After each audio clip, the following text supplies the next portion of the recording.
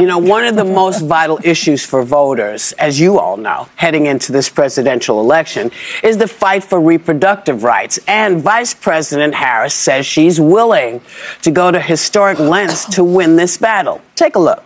I think we should eliminate the filibuster for Roe, and we need and get us to the point where 51 votes would be what we need to actually put back in law the protections for reproductive freedom and for the ability of every person and every woman to make decisions about their own body and not have their government tell them what to do. Shame on her. She knows that the filibuster is the holy grail of democracy. You're not going to endorse it? I'm not endorsing on no. Well, we ain't endorsing you. How about that? He's gone anyway. Yes, he's gone a whole other way. Yeah. But so does losing Manchin's endorsement, it actually might be worth the risk when male Republicans like Ohio Senate candidate Bernie Moreno have this take on the issue. Check it out. Sadly, by the way, there's a lot of suburban women. A lot of suburban women that are like, listen, abortion's it. If I can't have an abortion in this country whenever I want, I will vote for anybody else. Okay, a little crazy, by the way, but especially for women that are like past 50, I'm thinking to myself, it's an issue for you. Oh, please. So that's how you lose an election. Yeah. Okay, yeah. you make fun of half of the population. Yeah. An idiot. Well, listen, he over the hill also, he's ready for Viagra, this guy. And also the early bird specials. He's not exactly a spring chicken. He's got some testicularity over there. You know what I mean?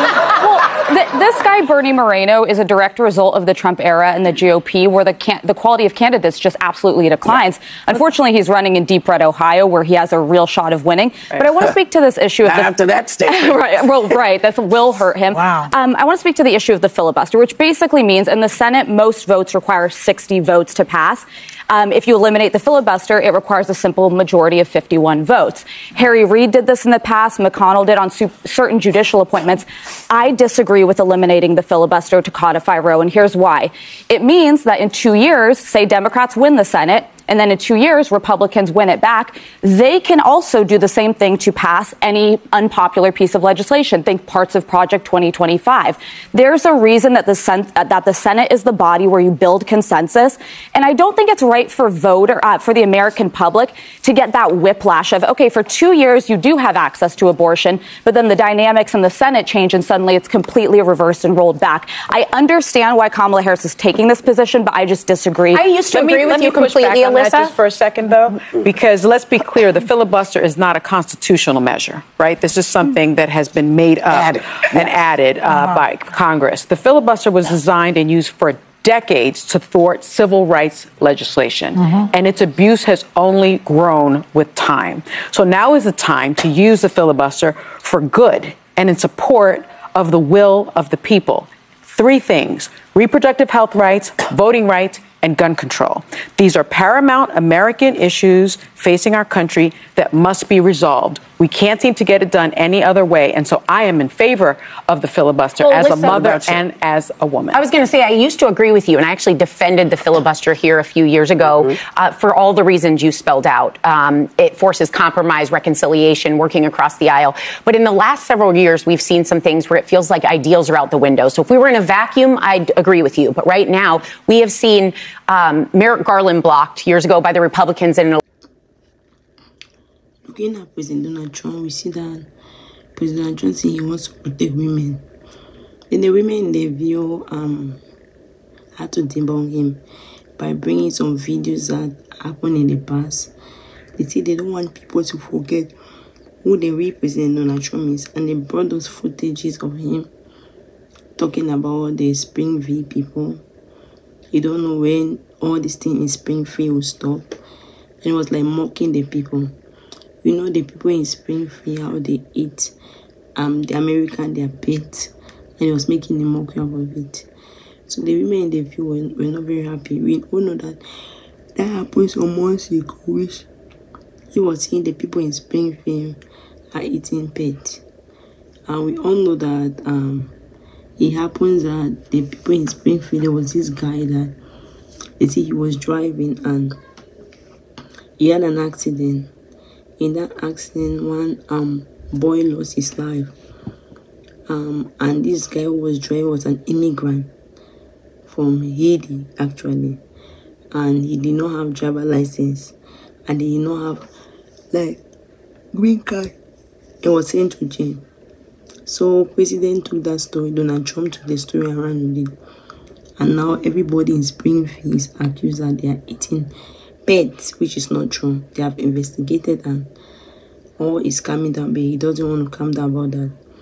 So the women in the view were talking that then they show one clip that he said that all what the Hillary Clinton is doing is just to tell women that don't become pregnant, don't become pregnant. Is that all about to say about the woman?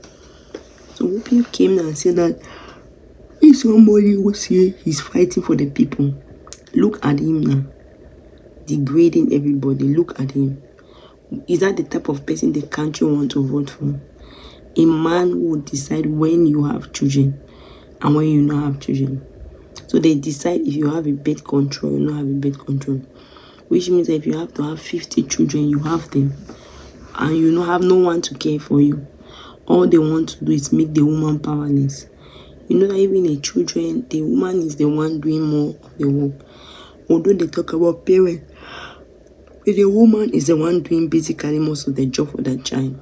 All the stress comes to her mom until that child get of age. So he was just saying that this is not possible. It's not something that have to happen. All they have to do is to stop it. Basically, they need to stop what they are doing and continue whatever is happening. So actually, what do you really think about this? Do you support the fact that everything is happening as it is? Or you support the fact that you need to step down and stop all this?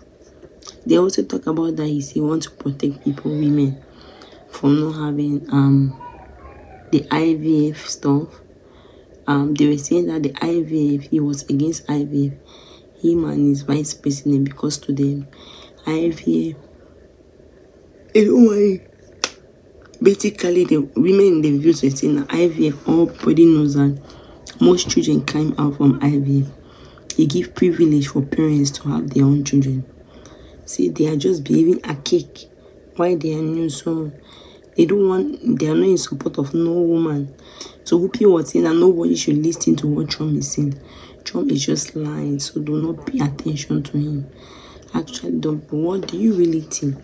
Can I see your opinion in the comment section?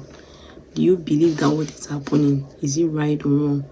Let me see your opinion in the comment section. Thank you very much for watching. If you have not subscribed, please subscribe and help share the video. God bless you.